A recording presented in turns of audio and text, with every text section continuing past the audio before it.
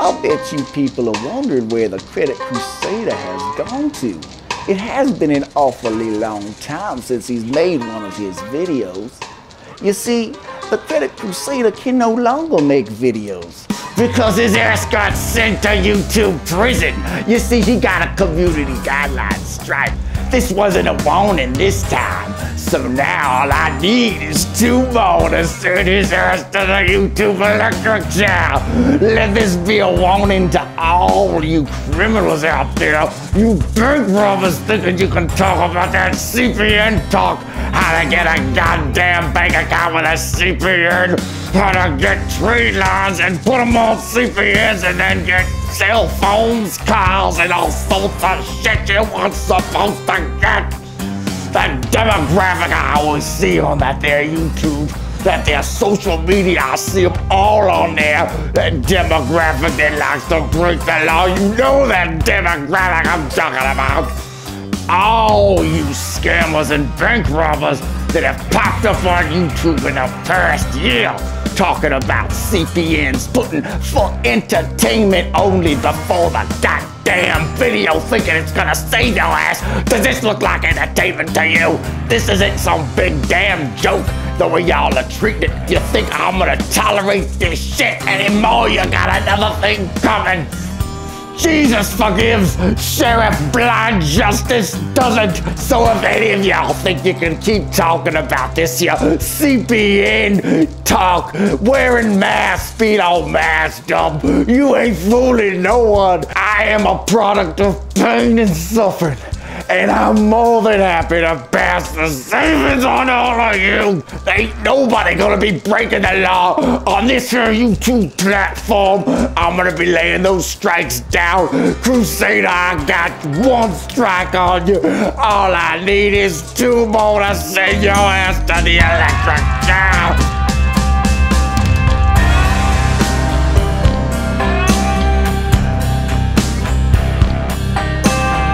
Yeah, guys, unfortunately, he's right. I got thrown in YouTube jail. It was the video that I did last week.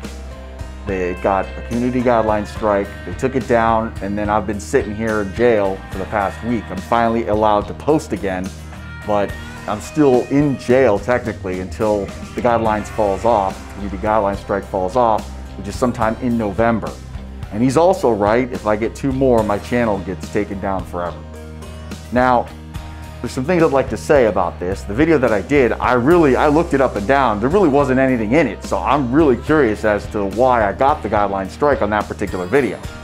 And YouTube, they're not going to give you any real information. They'll just say, oh, yeah, this violated our community guidelines, but they won't tell you like exactly what you did.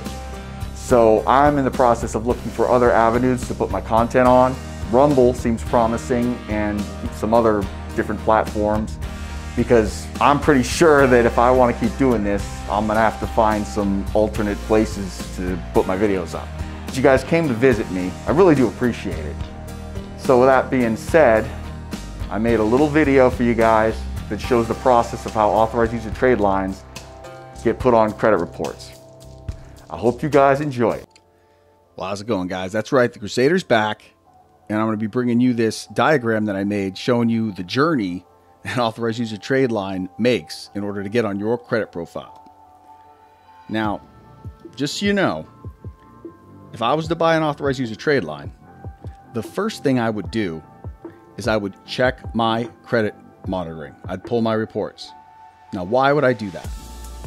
I would do that to make sure that the information that's on all 3 reports, make sure that information is consistent, meaning same name, same date of birth, same social, same address. It's got to be exactly the same. I'm going to get into why that's important later on in this video. So after I made sure that all 3 bureaus that I had credit monitoring on them, because I'm going to need credit monitoring to see if the line posted or not, I would then take that information and go to a trade line company. Now, as far as trade line companies are concerned, Tradeline Vault is the best in my opinion. They've never done me wrong. They've been around for years, and they've got a great reputation. They know what they're doing. So they're the only people I mess with. So I would go over there, and I would then pick out a line. Now, what's going to happen is after I picked out a line that I wanted to buy, I would have to give my information to the trade line company to be added. What they're going to ask for is the name, the date of birth, the social, and the address. They all ask for it. So then I'd give that information, and then the trade line company would then send that information that I just gave them to a card holder who had a credit card with the coinciding line that I wanted to buy. Let's just say I wanted to buy a Barclay 10K. Well, they would send my information to a card holder with that card. The card holder would then take that information that the trade line company gave them and use it to add an authorized user onto their account. Now, a lot of people are like, well, how come trade lines don't post fast? Like, why does it take days, sometimes weeks for them to post? I'm going to go over that right now. The act of getting your information, sending it to the trade line company, and then sending it to the card holder, and then having them add use an authorized user, that can happen in one day. That can happen very fast. Where things get hung up is the banks only report every month, once a month. They don't report every day. So let's just say the closing date's 5 days out. Well, I'm going to send my information. They're going to send it to the card holder. The card holder is going to add as an authorized user, but my information is going to be waiting here until the statement closing date. Now, after that happens, then the banks are going to send that information to the bureaus. Now, what's happening here is the bureaus are going to be like, okay, we got this information. Do we have any credit profiles in our system that have this information? If they find a match, then boop, they'll add the trade line and it'll be on the credit report. Now, once that happens, that doesn't necessarily mean that you're going to be able to see it on your credit report. Now, why is that? Because your credit monitoring needs to pull a report, and they don't do that every day. Sometimes they make you wait a week. So you could have a trade line that's on your credit profile, but you just can't see it because the credit monitoring hasn't updated yet. There are a lot of people that think that the line wasn't posted or they got ripped off. No, your credit monitoring hasn't been updated. You need to make sure that your credit monitoring is up to date as far as your score, the report that was pulled. It needs to be past the closing date. Now, there are a lot of instances that happen where information's sent, everything goes good, and it only goes on one bureau. Let's just say if it goes on just TransUnion and not Experian Equifax. Does that mean you got ripped off by the trade line company? No, it doesn't. Because in order for the line to post on one bureau, they did their job. They can't select which bureau it goes on. All they're doing is adding you as an authorized user on the account and taking that information and sending, and then the bank sends the information to the bureaus. So they didn't do anything wrong. 9 times out of 10, it's because of an inconsistency on the reports. So let's just say the name, the date of birth, the social, the address, they're good here, but not here. Then it'll be like, okay, well, we don't have anybody with that name. Let's just say like John Smith and John Smythe or something. I don't know, like there's a misspelling. They'll be like, oh, okay, well, we don't have a match. There's no name match.